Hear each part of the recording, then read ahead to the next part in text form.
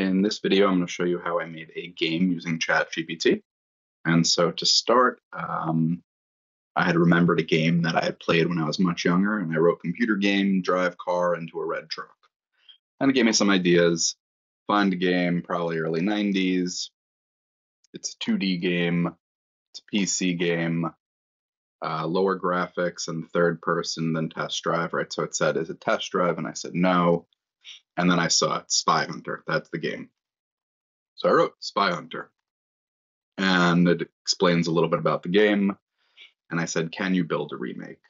And you could see ChatGPT has sort of taken on my persona. And it's like, heck yes. Here's a tiny browser playable Spy Hunter style remake you can run locally. And it tells me what to do. I'm not a coder. I'm not a developer. I'm not a game developer. And honestly, I don't really know a whole lot about HTML. But it says save it as this name, and then you can open it in any modern browser. And so I gave it a shot.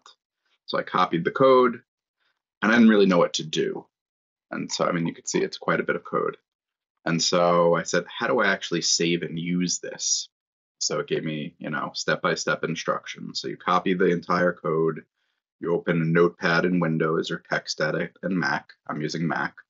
Set the format to make plain text, paste the code, save it as this name, make sure you save it as HTML and not text, and then you double click and it opens.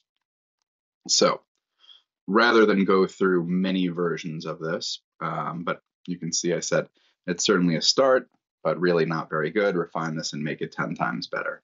And I refined and I refined and I refined, and you could see lots of versions of code. And I just kept refining and kept refining, and I got a bunch of different versions. And so here is a later version. This is maybe version 5. And you can see it has some, it's pretty decent actually, right? So it says Spy Hunter. It gives the version. You have a start, pause, and restart. It has the controls and what buttons they are. And I had paused it, so I'm going to do restart here. And you can see I can move. I'm using my arrow keys here. I have a gun. It has sound. Right, you could hear that little beeping. There's the red truck, but in this game, if I go into it, I just crash. So it doesn't actually have the capability of going in. You can see on the bottom my armor. When I hit something, my armor goes down. You have a couple of different weapons depending on what you're using. So that's the smoke, and you can see I died. So it gave me another life. You can also see how much ammo you have on the bottom, right? So when I shoot, it shoots 2 bullets, and you could see my ammo goes down by 2. And so this is one version I did. I also then decided I'm going to try a different approach. And if we open this, I asked ChatGPT to help me write the actual prompt up front. I like to use voice for longer prompts sometimes, and if I'm just thinking it through. So I did this on my phone, and I wrote, I'm not a game designer or a developer. I don't know anything about coding. I want to make a remake or an almost identical copy of the game.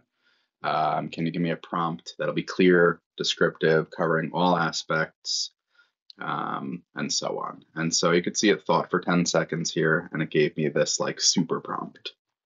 And so it built out all this code.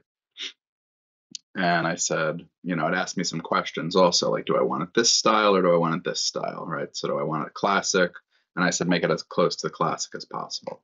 Again, give me this code, right? And this is significantly more code than the previous version. And so I then said, okay, I downloaded it. I knew what to do.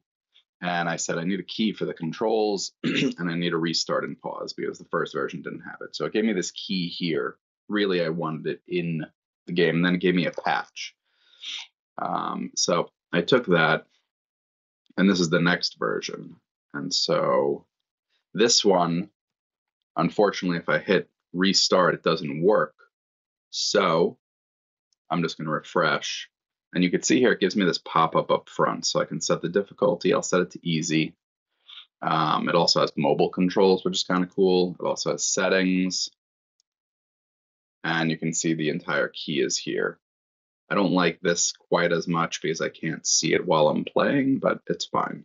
And I'm gonna hit start. You can see this one's moving much faster. I can't move my actual person or my car as quickly in this version, and that's it. I'm done. Right. So I'll refresh again, and we can look at some of these. So like K is oil. We'll see if that works. Yeah, you could see this little oil slick, and you can see how the car, that red car, went into it and it slid. J is the gun. These seem to be much harder, and that's it. So just something I'm working on. I figured I would share and just let you know that this is something that can be done even if you don't know how to code. If there's a game that you played when you were younger, certainly the older games, this will be hard to do for a modern game, but something from the 80s, I'm sure you could probably do this. Something like Snake would probably be pretty straightforward. So that's it. Hope you enjoy.